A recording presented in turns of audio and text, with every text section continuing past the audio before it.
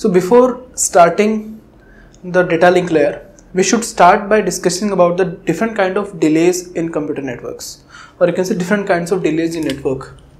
This is delays in networks. Delays in networks.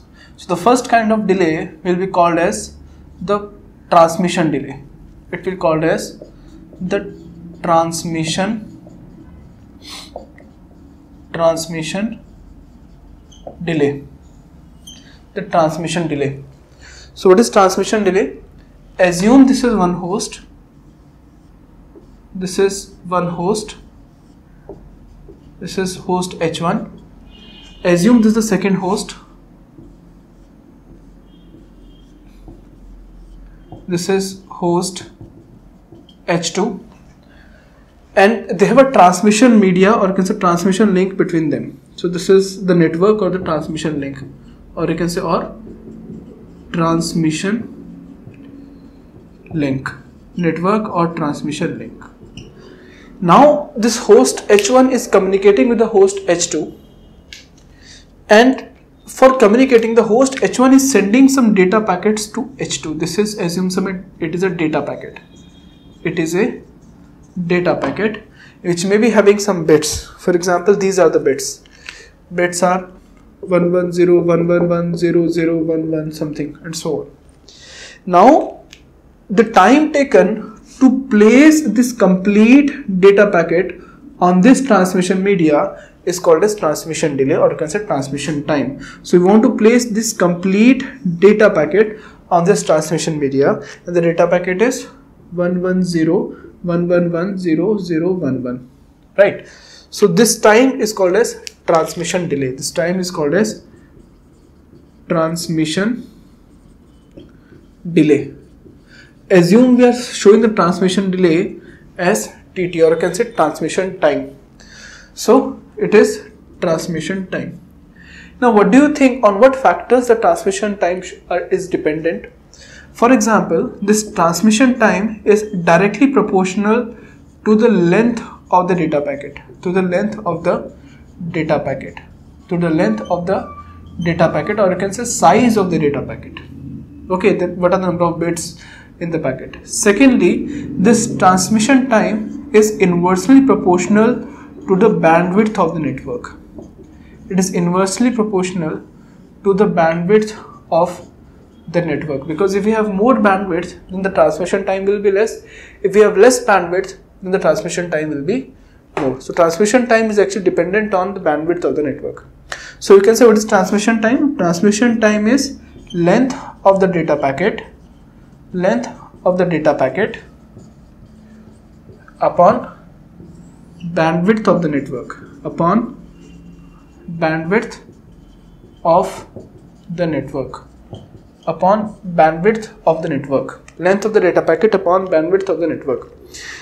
For example, assume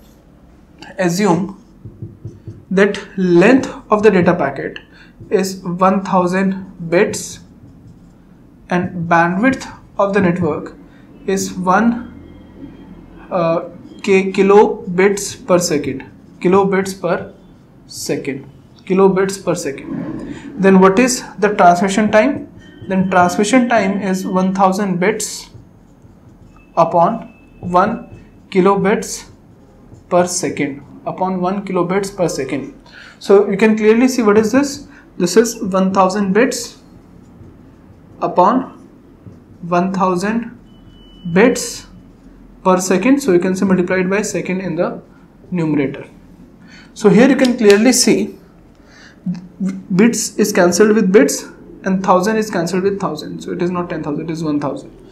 So the transmission time here in this case is 1 second. The transmission time here in this case is 1 second.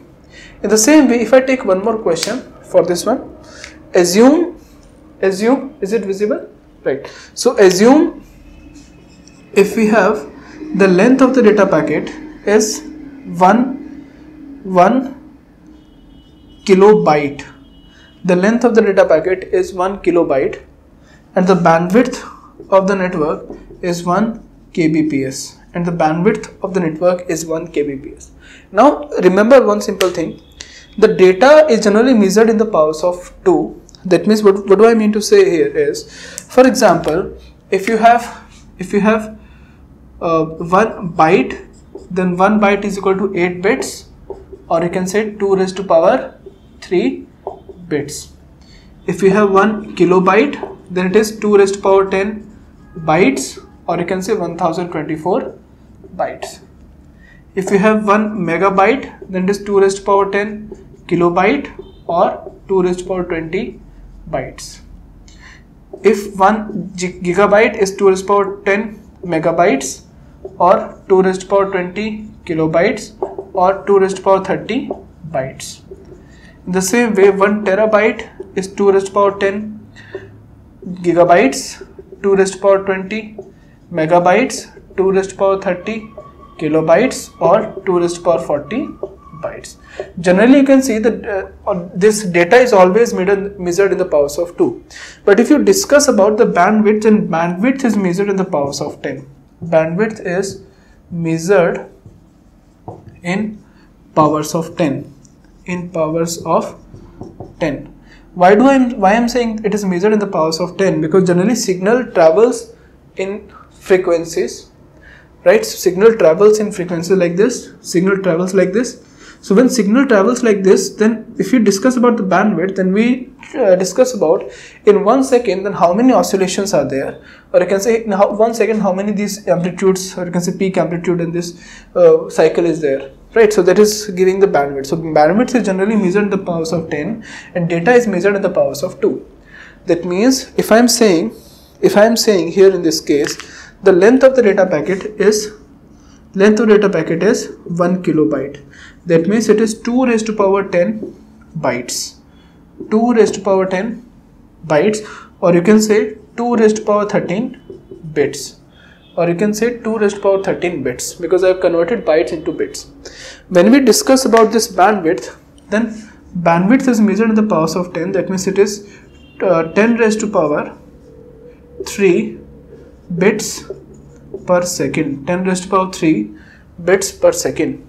Right, so what is 10 raised to power 3? 10 raised to power 3 is basically equal to 1000, and 2 raised to power 10 is basically equal to 1024.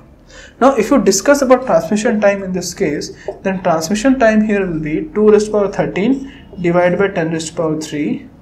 2 raised to power 13 divided by 10 raised to power 3, which is basically what is 2 raised to power 10? It is 1024. 2 raised to power 10 is 1024. 2 raised to power 11 is 2048.